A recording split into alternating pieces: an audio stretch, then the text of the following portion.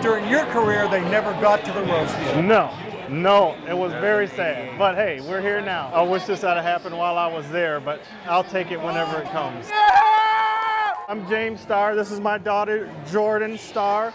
James David Starr. This is my friend Brad and his kids. I was a cheerleader at Michigan State in 1991 to 95. I would totally love to be there. I'd love to be on the field right now. But you know, I got friends that are in Pasadena right now, and we're texting back and forth, and I'm there in spirit. You jumped right on top. We're gonna win.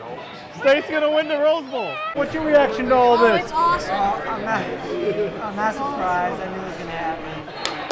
It was a little bit nerve-wracking in the beginning, but you know, I knew it was early on and that they were going to come back, and sure enough, they did. This is what I wanted to happen for all the time that I was there. And I was there for 10 years. It's good for it to happen, at least, you know, while I'm young enough to enjoy it. Woo!